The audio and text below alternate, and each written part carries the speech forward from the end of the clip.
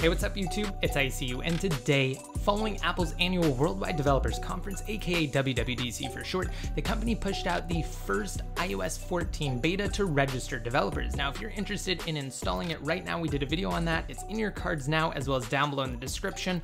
Also, if you don't want to miss out anytime we cover things related to iOS 14, be sure to subscribe and ding that notification bell. Now, with that out of the way, let's just delve straight into this. In today's video, we're focused on a very specific set of features that iOS 14 brings to the table, arguably the cornerstone features of iOS 14. As many of you who watched Apple's keynote will know, Apple has introduced widgets to iOS 14. So now when we enter the wiggle mode on the home screen here to edit your home screen layout, we have a few different changes. Most notably, you'll see up here in the left-hand corner, we have this plus. We also have minus on our applications, and we have this little pill shape down here right above the dock with page dots. Let's start up top first. So tapping the plus, whoops, let's go ahead and try that again. We're going to edit home screen, and again, tapping the plus will now bring up widgets. It's a new kind of pane. It is not transparent, but you can see that it does add an element of depth by showing you your home screen right above it. Currently, the selection of widgets is limited to what Apple provides. Potentially in the future, at some point, probably beyond iOS 14's public release later this fall, they could open up the API to developers, which would allow developers to add widgets for their own applications. That would be super cool. Right at the forefront of the widgets page here, we have Smart Stack. Now, this is one that Apple demoed on stage. It utilizes machine learning to intelligently suggest different widgets to you based on the time of day. So it's dynamic and it does change. And here is the current selection of widgets available. So you can see it is locked down to some of the default applications. We have weather, tips, stocks, Siri suggestions, shortcuts, reminders, podcasts, photos, notes, news, maps, calendar, batteries, and of course that Smart Stack. So it shows you up above that list kind of what it would look like. And I believe that these are recommendations that it makes to you based on what it thinks you like, utilizing machine learning. And the majority of widgets that are available, for instance, maps, news, and weather, when you tap on them, they actually do open up the corresponding application as well. So let's go ahead and tap on Smart Stack, and you can see the add screen then pops up again into another layer. And it just is a really nice effect, in my opinion, from a visual perspective. And it says that it automatically rotates widgets to show the most relevant information throughout the day and can also be flipped through easily. And you do have two different styles. You have a more compact view here, and you have a more dramatic landscape view here. So let's go ahead and add that to our home screen. And as you can see, it just plops right on there, and it makes room by moving the other applications. And it looks nice, honestly. And there is some gravity to it as well when it does add that there. And as you can see, it's already flipping through this. I did not do that. It just did it on its own. It knows that I saw that weather right there. And now it's trying to recommend the Siri suggestion on this day, probably from the Photos application, but I don't have anything in there on this device. And as you can see, we can just easily and conveniently flip through these, and it will start to learn your habits as well. But if we go ahead and tap on it, what we can do is we can actually edit this specific stack as well, and we can even remove certain segments of it. But just going into edit right here, we have the option to toggle off Smart Rotate, which I detailed previously if for whatever reason you don't want it. And then you can, of course, manually reorder it as well. So as you can see, I moved maps up to the top now. So we can go ahead and go back just by swiping down, and maps should appear right at the top. Now, what's also really cool is if we didn't want maps, we can just tap on it right there, and we could tap remove maps, and then we tap on remove to the pop-up there, and now it's gone from that specific stack. So how does it handle actually rearranging the home screen? So let's go ahead and tap and hold, and then tap on the edit home screen, and let's just start to move it.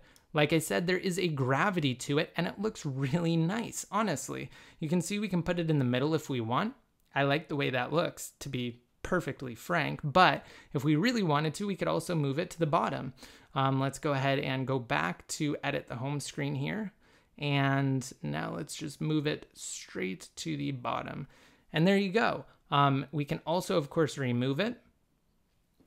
and it moves our applications back. You can see they just slide over like so. And now let's go ahead and hit plus again. And I want to show you guys what it looks like if we have a more compact view. All widgets really seem to maintain one of these three layouts. You can see if we go into calendars, we do get an extra option there, one that is more expanded. So let's go ahead and tap on that, followed by add widget. And now you can see we only have 2 rows of icons there. For now, it doesn't appear as though you can actually change it to a more condensed view, but you do have options if you enter your edit mode and you can tap on it like so. But if we wanted to change it out to one of the other views, we would just simply remove it and then we could add it again. And that's basically widgets in a nutshell. I'm going to add another one just to give you guys some variety, and so you can see what it looks like when we add something like batteries, for instance.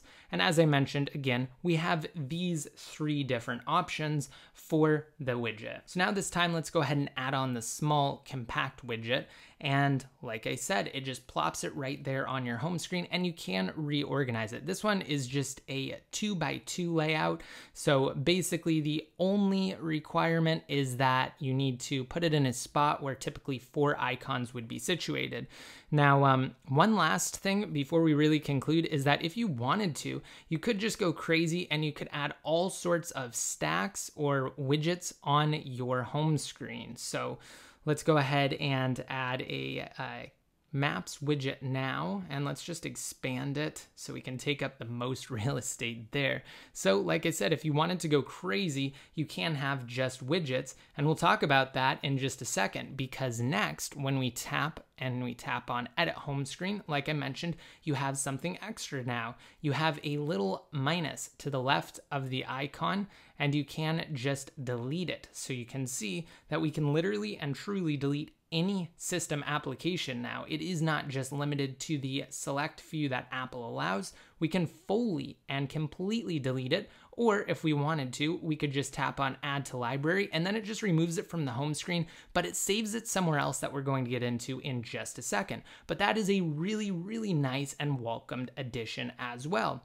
Now moving right along to the final new element when we enter the wiggle mode, that little pill shape down below at the bottom. When we tap on it, like so, it brings you an overview of all current and open pages. So now you can see we can quickly jump between the pages. If you have a large number of applications installed, that becomes very helpful. But what's really cool is you can actually turn pages on and off. So you can actually hide entire pages. And if you really wanted to, you could get rid of all of your app pages entirely by adding widgets on one page. The only requirement is that you do need one page. You absolutely do.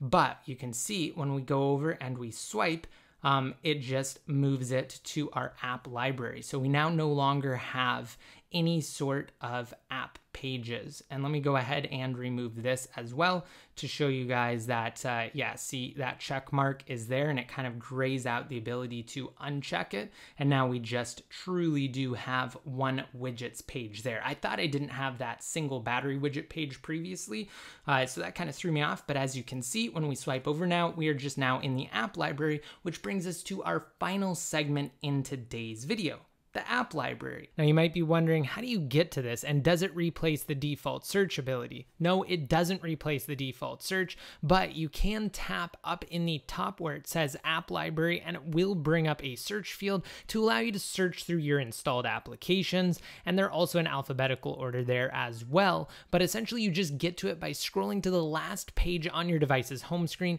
and it appears as though it's only the second page here on this layout because we disabled all of our other pages, but really it's just the last page. And that's the only way right now to really access your app library. Again, this also uses machine learning, and what it does is it groups your applications. So you would typically have a recently installed group as well, but I do not have any applications installed on this device other than just the stock and default. So you can see that it puts things into suggestions. So what it thinks you might like to use are right here, and there you go. You can just tap on the individual icons. You can't really get it to expand. As you can see, if you try to tap and hold, it just really targets one of those app icons, whichever one your finger's over, but it does group them. Really the only way, I guess, to get it to expand is to scroll to one that has multiple icons in one spot right there. You can see that single icon spot is split up into 4 under the references and reading section, whereas if we just wanted to go into the brand new Translate app, it just immediately does that when you tap on it.